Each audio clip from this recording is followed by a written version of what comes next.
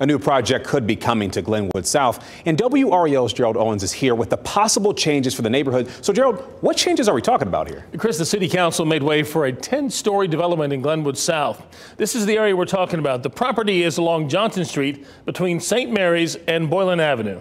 There we go. Pull it up right there, right in this area.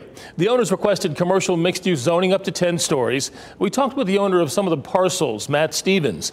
He told us he's looking for a development partner to work on the project. Right now, there is no timeline set. The current tenants include some well-known businesses like My Way Tavern, Glenwood South Tailors, and City Pet Grooming. Stevens says his company is honoring all the current leases.